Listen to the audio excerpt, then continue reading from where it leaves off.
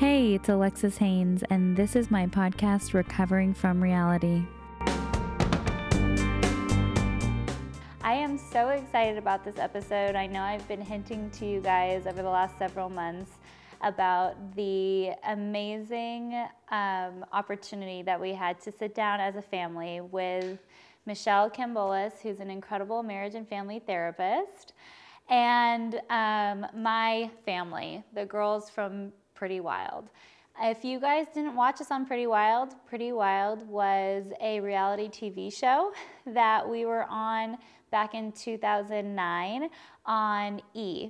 And it was my mom, Andrea, and my sisters, Gabrielle and Tess, and myself, navigating Hollywood and all of the chaos that brought. So I'm so excited to sit down with you guys. I feel like we're all in a place now where things certainly aren't perfect, but they're a lot better than they used to be. And I'm really excited to sit down with you guys. I think this is the first time that you've all been together with cameras on since that time. Okay, so what is that like? Intimidating. Thrilling, absolutely Exciting. Thrilling. It's 10 years later, and it's different, but it's exciting. I'm excited to share where we are now, and yeah, explore a little bit more together, and yeah. I think it's really nice because when we were filming our show, it was so chaotic and just constant drama, and how can we create more and more drama?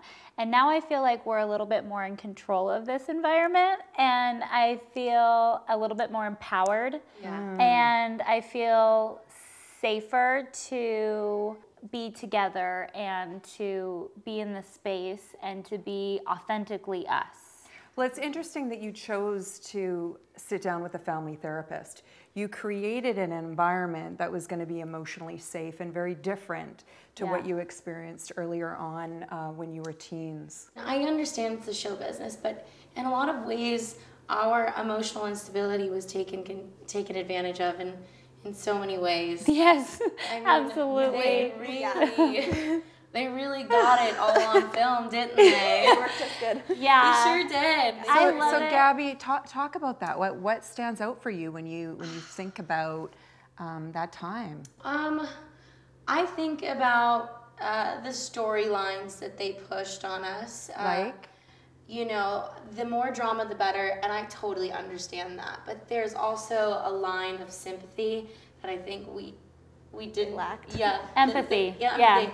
They didn't have any of it for us, and I think that in the midst of it all, we really needed that, and instead they chose to really highlight all of the bad things, that were happening in our household. I really think about the time, the famous meme that everyone tags me in all the time of Nancy Toe, this is Alexis Neiers calling. And I laugh about it because it is funny in hindsight, absolutely. But but it was horrible in the moment, but it wasn't that escalated in the beginning. That was take after take after take after like take. 36 times. We did it over and over and over and over, and that's the end result. All you saw was the blow up. The blow up. Had to keep going to the next scene and do the next thing and keep pushing and going and going. Had any tools at that time. Exactly. That's exactly tools, strategies to hear each other out. There is a scene that I remember watching where it was your sweet 16 birthday party. And you had whore party. And you thought it was a whore party. It was very upsetting to you. Tess and Alexis' Italian whore party. And you arranged for a DJ to come. And that DJ was a victim of one of the burglaries. And you were devastated. You were crushed and so vulnerable and quite shaken. I don't know if you remember that. And you wanted to set a boundary. You wanted some distance. You wanted the cameras to leave you alone. They did that to us. So that's the thing, is that you're constantly reacting to things they're doing to you. So we did not choose Paul Oakenfold. That was shot after they chose Paul Oakenfold to be my DJ. None of us knew that he was attacked by the bling ring, and they did that as another thing to, you know, get a reaction. Start the reaction. And I remember feeling so heartbroken that they did that to us. Just another way they wanted to humiliate us. The Nancy Joe thing, Alexis would have never taken that interview had it not been for our crew, who told us to take the Vanity Fair interview, and that they were going to portray Alexis in this great light. At the same time, I really feel like I was feeling I was going through so much, and I was trying to pretend to be someone that at the time I really wasn't. Was a good person deep down inside of me? Absolutely. But I wasn't authentically a very good person at that time. And so I was fighting so very hard for everyone to perceive me as a good person. And I think we can all feel that when we're, you know, and you've got to, and it's like that mirror was slowly cracking, and I could feel every single little crack. And then at one point it just shattered. And that was the moment that it shattered, where I was like, there is no hope. This story is so far gone, there is no hope. And despite the fact that I wasn't really the leader of the bling ring, and the way that the media portrayed it, that's not the most important thing. The most important thing at the time was for me to get help, and for me to get better, and for me to be like authentic and honest about my experience and the things that I was struggling with. But there was no room for that, because we were constantly battling tabloid after tabloid after tabloid of stuff going on. So it was just, and not to say that that wasn't a mess of my own making. It absolutely was. I mean, I think we were all a little bit naive, and we didn't really realize what we were signing up for when we signed up to do reality TV. You were young, you were battling addiction, and you needed help. And a life full of trauma. So it's just like, we are the perfect and ideal people to be on reality TV 100%. for them. But like, we're because not, you were vulnerable. Yes. Where did you feel the most vulnerable during that time?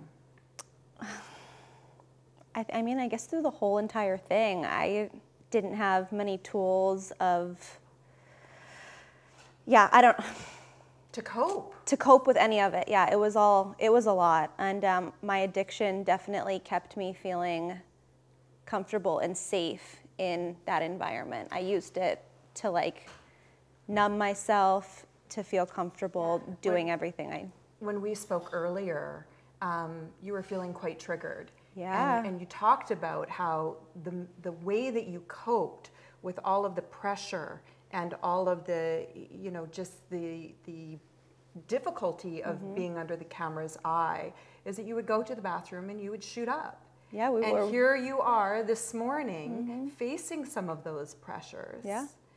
Healthy. So that's got to feel amazing. It's amazing. It's and different. It's different.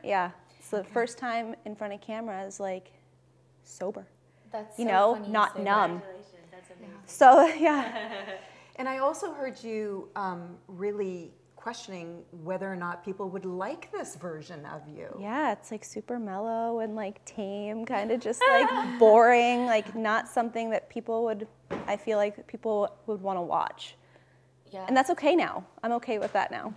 So. Well, I love this version, this healthy version. Thanks, me too. That's so funny, because earlier today when we went through this dispute, I left and I went and hung out with some of my friends who live down the street, and I said to myself, you know, I used to smoke pot to numb this pain, and I chose to process that today without wanting to go to a substance, to just be here and be here and say, if I do this again and if I just smoke a bowl and forget about it, it's still there. The pain is still there. It's just pushed down deeper.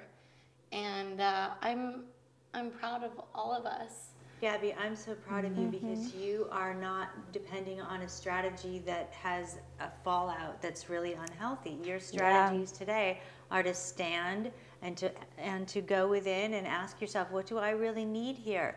And honoring that before then responding to the situation and not making it blow up even bigger than it already had, but taking the time to process it. And I did blow it up. I blow up. I get angry. And I used to only know how to suppress that anger with pot. Yeah. But yeah, you have new coping tools, and it's of no surprise that many of you were really highly activated this morning because this is an environment with all of the triggers of the cameras and so on that would unconsciously take you right back to those places of trauma. That's really why I wanted to do this, to provide a platform for us to share our experiences and where we're at now, and to have like an honest discussion about our family dynamic and our family system in a way that we want it to be told. Yeah. You know what I mean? For once. Yes. For once. Right. For us. Yeah. You know what I mean? Like, this is a platform for all of us to come together, and I'm really grateful that you came back, because I want that for you too. Like, everybody deserves to have their perspective and their point of view heard and acknowledged, and I think that that's so important, like whether we agree with everything or not, you know? How does a family that was that dysfunctional move into a place of functioning? One of the things that I really wanted to talk about was early recovery. Really wanted to talk about early recovery, because early recovery was different for all of us. It was different for the parent. It was different for each of the kids. So I was the first person to get sober. And when I went into treatment, it was really hard because I felt like I was going at it alone, because everybody else was still getting loaded. Everybody else was still getting loaded. And the same dysfunctionality was taking place, where I was trying to constantly rescue and shame Tess. If you really loved me, you'd get sober. Why aren't you getting sober? Why can't you get sober for me? If I can do it, why can't you? You remember this? I had to make an amends to her. It was like the most... It's a big part of recovery. Start crying. It was like the most powerful thing, because she continued to get loaded for like 2 years after I got sober. And we were through thick and through thin, like, take a tissue. Take a tissue. These two were like gas and fire. Yeah, but like thicker, like we had been through Everything. So much together. Yeah. So much together. So, you know, I had kept trying to get Tess to get sober, and I kept putting her into treatment centers when she was not ready. She was not at all ready. I wasn't done. She was not done. And I called Bob Forrest, who is a mentor of mine and just an all-around amazing guy, and he's got like 20 plus years sober. Wait, can we just interject here that I had tried to hire a Navy SEAL team to go in and extract her? So you all worked really hard. It was like an army against me. It was like an army get better. against- So what? Except me. When was the? I sat on the sidelines. Tell me about the pivotal point. When I was done, When were you done? I was gonna die, is what it comes down to. It was like a life or death thing for me, and I was finally just tired. You know, I just didn't want to do it anymore. Who did you call? My dad. You called your dad. He stayed out of it for most of it. And then finally I was just like, hey, I'm ready, I'm done. And he picked me up and he flew me to Wisconsin, or he drove me to Wisconsin, and I detoxed in the back of his car. Wow. And here I am. Yay. I think that, but I do think that Bob's impact really played a role, because what happened was Tess's dad wanted to intervene. He called myself and my mom and said, we need to help Tess. You know, and we're like, okay, again, what are we gonna do? My mom's hiring the Navy SEALs. Not kidding. Not kidding. We're gonna get her out of that We're gonna tent. get her You have out. connections. Yes, she does. In other words. She does. So she's going on this whole thing. I called Bob. I'm like, Bob, we've got to do an intervention. They're gonna go in there and get her. The Navy SEAls are gonna get her. And Bob goes, no, you're not. He goes, you are here to do nothing except for to apologize for all of the times that you forced her into sobriety when she wasn't ready, when you tried to take away the one thing that kept all of the pain away when she wasn't ready. And we sat at that table, and he goes, and at the end, you may offer her treatment, and if she's not ready, you will ask her to lunch next week. And I said, okay. She came in, she was tweaking, 80 pounds. I was like, oh my God, I'm looking at a skeleton who's like, she couldn't even eat. She was just like tweaking, like just twitching and could not function and could not. But I had one moment with her, eye to eye, and I was able to make like a real amends. Like a real amends to her for all of it. She just cried, and I cried, and I held her. It was funny because I was probably like 200 pounds and she was 80. So it was like I was hugging a stick with my big old belly, my big pregnant belly, and my big pregnant body. Feeling tender It was, and I felt like, and because Bob always says, if you want to be, if the person that's always harping on you and griping on you isn't going to be the person that you call when you're ready to get sober. You're going to be the last person they call. How is your life different now? My life today, there's like no comparison at all. My life is very quiet and mellow. I live in a really small town. You're a mom. I'm a mom. Yeah. So crazy. Yeah. I can't compare the two. Yeah. So that sounds very balanced, very healthy. It's very normal. And very normal. Very normal. Which, like, how do you, so that's the question is, how do you obtain normality when you come from this? And it doesn't all come at once. It took years. And it's definitely still something we're all trying to figure out, but Gabby, it's a lot better. What does your normal look like? Well, so I didn't really have normal until about like 3 years ago. I was in a very dysfunctional relationship for 3 years of emotional abuse and physical abuse, and no one could get me out of it except for myself. I had to go through my own process. So when the girls were processing and going through everything, I just had to, I almost felt like I had to just be a rock that didn't move, didn't grow, didn't do much, because I was scared of You didn't want to cause more disruption. Right, exactly. And I have to say that because of watching my sisters crumble and fall, I didn't crumble and fall. I saw what that side of life looked like. You got really determined, didn't you? And I got determined. Well, you had lots of partying phases. I did, like but lots. I didn't. But different. But totally different. Like I partied for sure. I still party. I still like to have a good time. But I never wanted to have destruction in my life, and so therefore, I would try and I would turn it off when I needed to turn it off. And do you think you tried to make other choices because you saw yes, how much suffering for sure. your sisters were going through? Yeah, I didn't want to be anything like that. I didn't want to have to feel that pain, for sure. I saw it with them, and I also think I've lacked a lot of understanding for what they have gone through. I'm lucky to have never been through the trauma that they went through.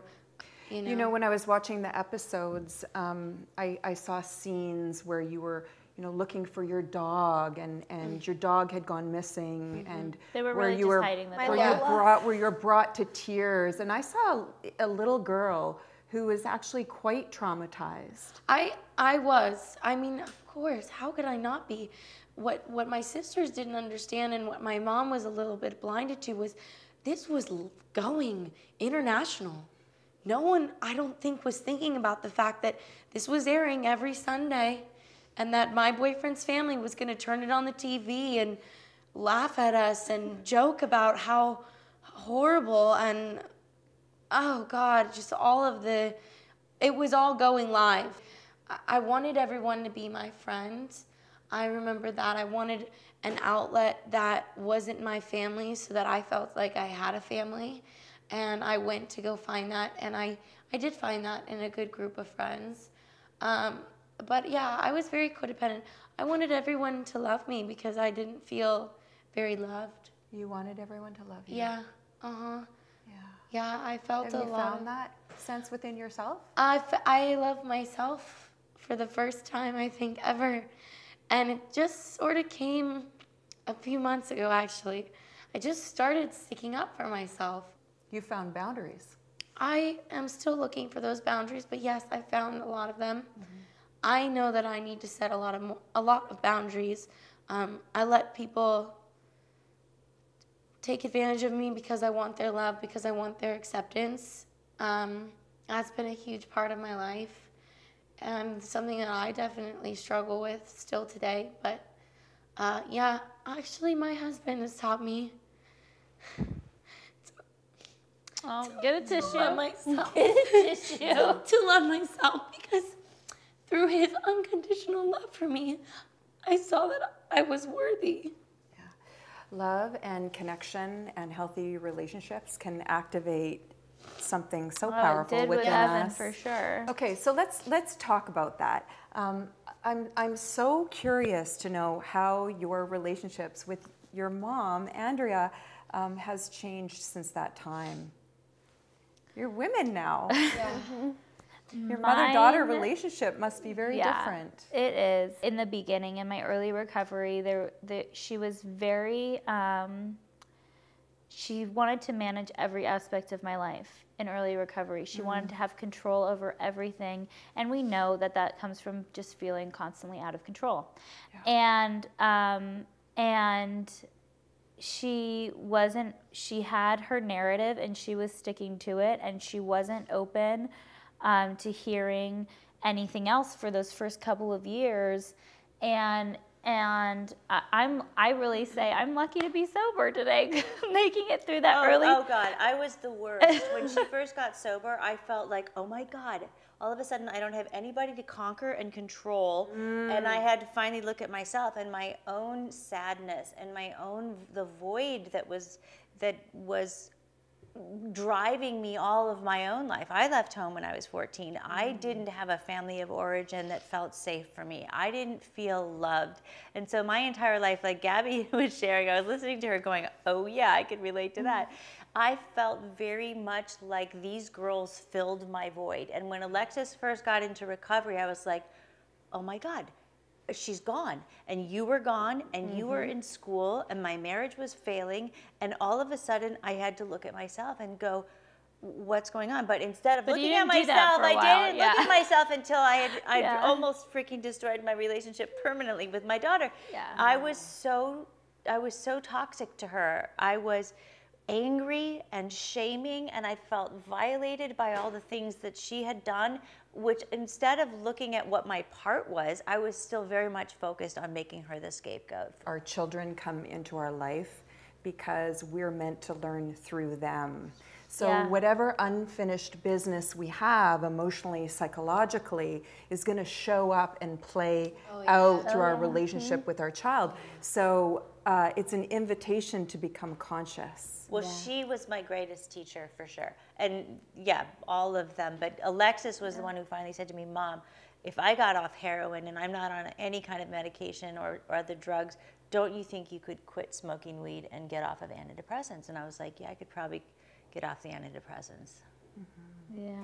Because I was not willing to give up. You weren't losing the weed. What do you want the girls to know today? I'm so sorry. And I'm so sorry for not being healthy and not getting the help I needed, because I was not able to support you in what you needed. And you guys at that point to me were my rock. You were my rock. And I should have been the adult, and I should have been the parent that was your rock. I think that that's what we really needed to hear, is like, we know the history, we know the experiences that she's been through, but just to acknowledge that, like, we weren't really ever given the opportunity to be kids. We knew about every financial struggle that we ever went into. We knew about the credit card debt. We knew we weren't able to afford toilet paper at sometimes. We had Christmases where we rewrapped our own presents because nothing was going to be under the tree, and we knew it. And I feel like I just need to hear, like, I didn't step up to the plate in the way that I needed to, because, like, I look at the way I would do that as a mom. If I was in that position now where we were financially struggling and blah, blah, blah, my kids would still be kids. I would go stand in line for hours to get presents wherever, and my kids would never know the, you know, the degree of like financial hardship and all that because they're kids. And I felt like you didn't have the boundaries back then to know like that your kids aren't your friends and they don't need to know all of the issues, you know? I think that my mom used us to help her because she didn't have anyone and she was so lonely and she didn't know what to do or where to go. I heard you both say, Mom, I forgive you. Do you forgive your mom? I do. No, 100%. And I'm just saying it feels good to hear that acknowledgement of like, at the end of the day, like I fucked it up. This is a very powerful way for you to be the voice of healing, transformation, recovery, resilience, and give hope to other families who are going through their own struggles. And every family struggles in their own way. I mean, if we could get through the humiliation of Pretty Wild, then we could get through anything. I mean, and you can get through anything.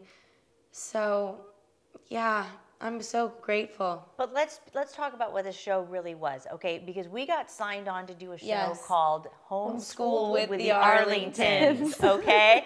And the whole show was supposed to be about me homeschooling the children using the law of attraction to help them work in the film industry. That was what the whole premise of this show was supposed to be. And then on the first day of filming, Second day of filming, the police showed up and arrested Alexis. Cameras off. For being a part of this bling ring. Which, of course, burglary. we reshot for dramatic effect. So this happened before you started shooting, but the show followed it throughout its course. Right, they had to switch the whole storyline because I that happened. see. Yeah. Talk about sliding doors.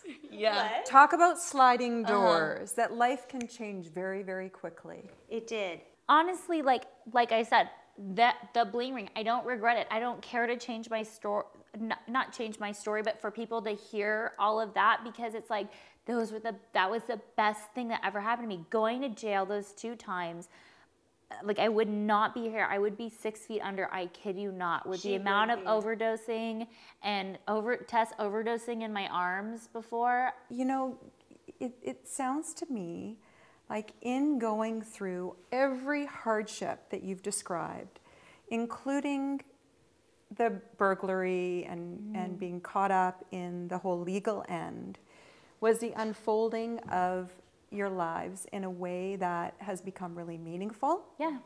Well, it made everything so it could all unravel, so that way we were like at a base floor and the only way was up.